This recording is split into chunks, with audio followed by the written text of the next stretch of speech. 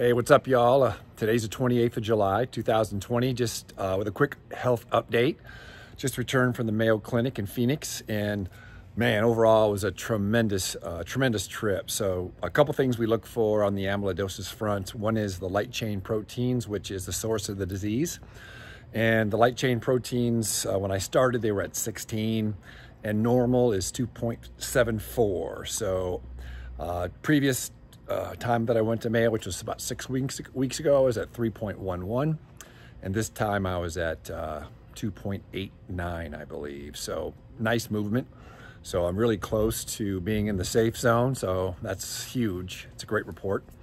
And the other part that we really look at is what's called the NT-proBNP number, NT-proBNP number, and that has to do with the heart effectiveness, efficiency, how much stress it's under. And the lower the number, the better. So 6 weeks ago, I was at like 950. And this test, I was at 550. So that's incredible. So a lot of factors there. Some supplements I've been taking. My diet's real clean, 2,000 milligrams of sodium, all that kind of stuff. So it all works out. So that's tremendous. I feel great about that.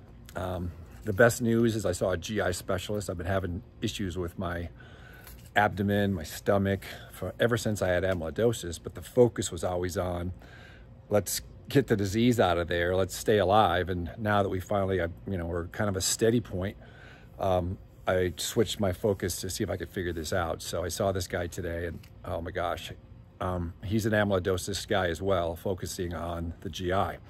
So it makes a big difference. And he walked me through some things and some things he believed, and I'm so excited about it. And if I can figure this out, I'm gonna feel like a champ. So that's my update. It's a super update.